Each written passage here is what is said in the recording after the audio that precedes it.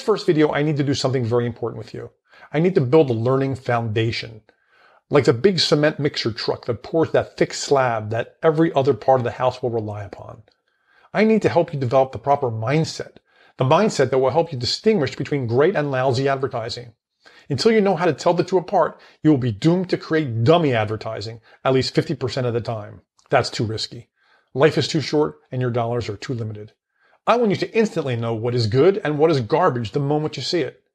Bottom line, when it comes to advertising, I want you to be able to think like me. So first, I want to talk to you about probably the biggest blunder being made by most business people today, both online and off.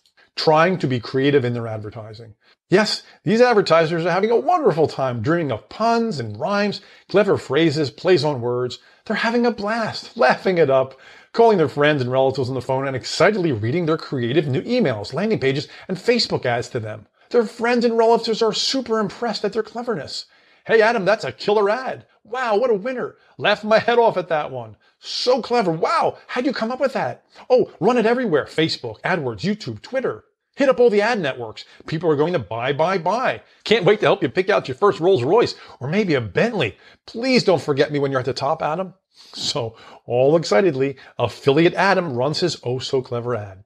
He spends a fortune on it because his friend Joe, Uncle Jack, and even his affiliate marketing expert, Chimney Sweep Lou, thought it was a big winner.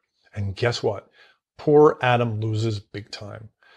Yes, even though Uncle Jack, his friend Joe, and big expert Lou thought it was his golden key to riches.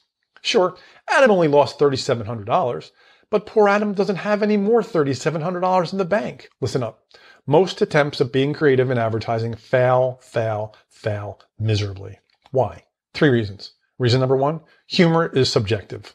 Reason number 2, most people aren't funny. And reason number 3, and most importantly, advertising's first purpose is not to entertain. The purpose of advertising is to sell. I want you from this day forward to forget the ridiculous nonsense about dreaming up cute and clever puns and metaphors. If you're an affiliate for a web designer, forget the talking tarantula. If you're promoting video editing software, we don't need to see your lip-syncing bulldog.